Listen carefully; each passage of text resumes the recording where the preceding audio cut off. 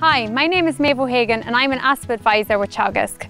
I'm here today to talk to you about how you can learn more about protecting water quality in your area using Pollution Impact Potential or PIP maps.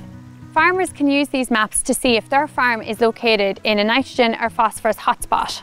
By using these maps, you can assess the level of risk of nutrient losses from your farming activities and put the correct measures in place more effectively. If your farm is located in a phosphorus hotspot, there is a higher risk of the phosphorus spread in fertilisers and slurry being lost to waterways. Phosphorus hotspots tend to be located in areas with poorer draining soils. This means that the surface water runoff tends to carry phosphorus into the waterways rather than the phosphorus being retained in the soil. To avoid this, farmers can take measures to prevent phosphorus from making its way to the waterways, such as extended buffer zones.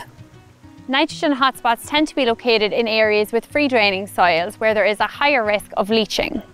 If your farm is located in a nitrogen hotspot, it is important to maximise the nitrogen use efficiency in order to protect water quality.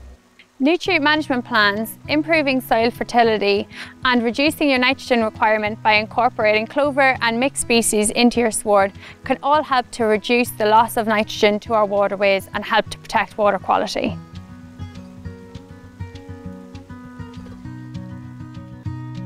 To learn more about how to improve water quality in your area, visit catchments.ie, smartfarming.ie, teagasc.ie or speak to your local advisor.